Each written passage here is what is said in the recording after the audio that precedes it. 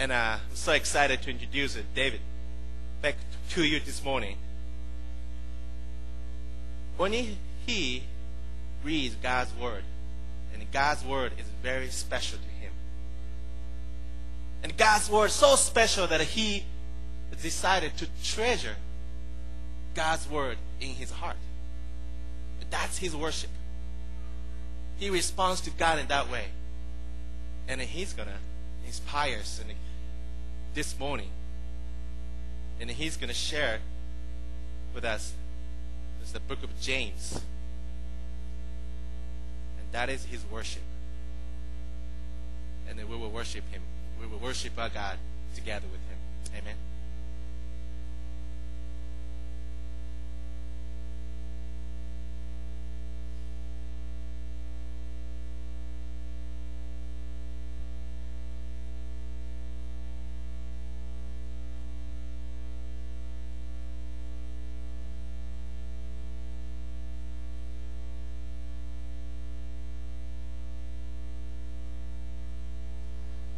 The book of James.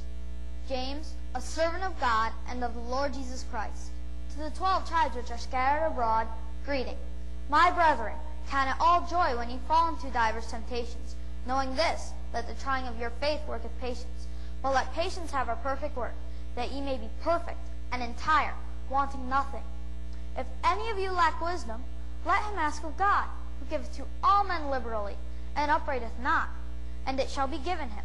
But let him ask in faith, nothing wavering.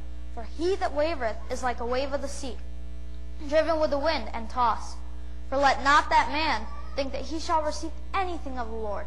A double-minded man is unstable in all his ways. Let the brother of low degree rejoice in that he is exalted, but the rich in that he is made low. Because as the flower of the grass he shall pass away. For the sun is no sooner risen with a burning heat, but it withereth the grass, and the flower thereof falleth, and the grace of the fashion of it perisheth. So also shall the rich man fade away in his ways. Blessed is the man that endureth temptation, for when he is tried, he shall receive the crown of life which the Lord hath promised to them that love him. Let no man say when he is tempted, I am tempted of God. For God cannot be tempted with evil, neither tempteth he any man. But every man is tempted when he is drawn away of his own lust and enticed. Then, when lust hath conceived, it bringeth forth sin, and sin, when it is finished, bringeth forth death. Do not err, my beloved brethren. Every good gift and every perfect gift is from above, and cometh down from the Father of lights, with whom is no variableness, neither shadow of turning. Of his own will begat he us with the word of truth, that we may be a kind of firstfruits of his creatures. Wherefore, my beloved brethren, let every man be swift to hear, slow to speak, and slow to wrath. The wrath of man worketh not the righteousness of God. Wherefore, lay apart all filthiness and superfluity of naughtiness, and receive with meekness the engrafted word, which is able to save your souls. But be ye doers of the word, and not hearers only, deceiving your own selves. For if any be a hearer of the word, and not a doer, he is like unto a man, beholding his natural face in a glass. When he beholdeth himself, and goeth his way, and straightway forgetteth what manner of man he was. But whoso looketh into the perfect law of liberty, and continueth therein, he, being not a forgetful hearer, but a doer of the work, this man shall be blessed in his deed. If any man among you seem to be religious, and bridleth not his tongue, but deceiveth his own heart, this man's religion is vain.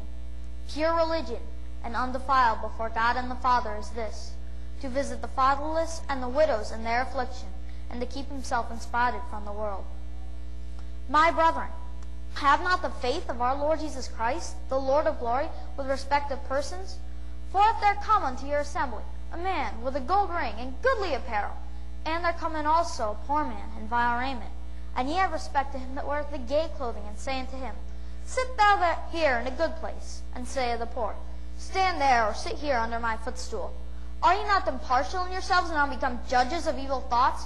Hearken, my beloved brethren. Hath not God chosen the poor of this world, rich in faith, and heirs of the kingdom which he hath promised to them that love him? But ye have despised the poor. Do not the rich men oppress you, and draw you before the judgment seats? Do not they blaspheme that worthy name by the which ye are called? If ye fulfill the royal law, according to the Scriptures, thou shalt love thy neighbor as thyself, ye do well. But if ye have respect to persons, ye commit sin, and are convinced of the law as transgressors. For whosoever shall keep the whole law, and yet offend in one point, he is guilty of all. For he that said, Do not commit adultery, said also, Do not kill. Now, if thou commit no adultery, yet if thou kill, thou art become a transgressor of the law. So speak ye and so do, as they that shall be judged by the law of liberty. For he shall have judgment without mercy, that hath shown no mercy, and mercy rejoiceth against judgment.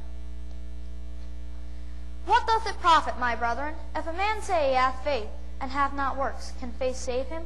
If a brother or sister be naked, and destitute of daily food, and one of you say unto them, Depart in peace, be ye warmed and filled. Notwithstanding, ye give them not those things which are needful to the body. What doth it profit? Even so faith, if it hath not works, is dead, being alone. Yea, a man may say, Thou hast faith, and I have works. Show me thy faith without thine works, and I will show thee my faith by my works. Thou believest that there is one God, and thou doest well. The devils also believe and tremble. But wilt thou know, O vain man, that faith without works is dead? Was not Abraham our father justified by works, when he had offered Isaac, his son, upon the altar? You see how faith wrought with his works, and by works was faith made perfect.